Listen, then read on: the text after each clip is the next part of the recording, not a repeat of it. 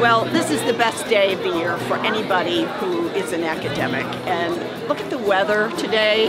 I don't know how we ended up not having tornado watches or thunderstorms today like we've had all week, but somebody up there likes us, and we're getting ready to start.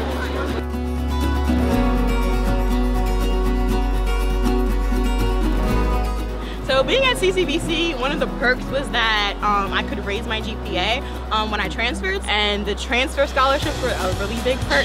Yeah, to raise your GPA to get those scholarships and then transfer, it's actually a safer and better route because you're getting the same education for less, so why not?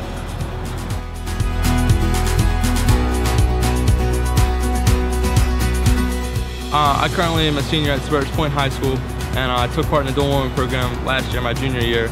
And it basically allows you to take classes at CCBC while still in high school for credits. And I'm now in the spot where I'm graduating from CCBC and from Spurs Point at the same time. It feels so good now. It's like everything's paying off, and I can't wait to walk across the stage, honestly.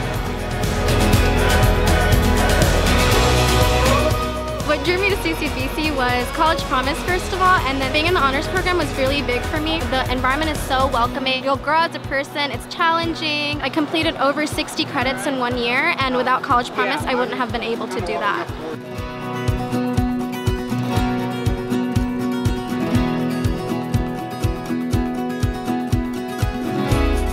I am going to share some of my experiences as a CCBC student, share my evolution as a person, as a student leader. I am going to end with a couple of advices for our fellow graduates.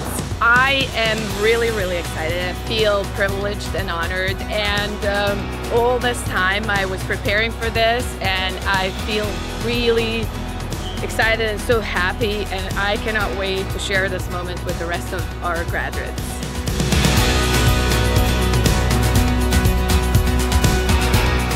This is a college-wide effort. You know, there are people here today in blue shirts who come from every area of the college. This year we have 3,249 graduates.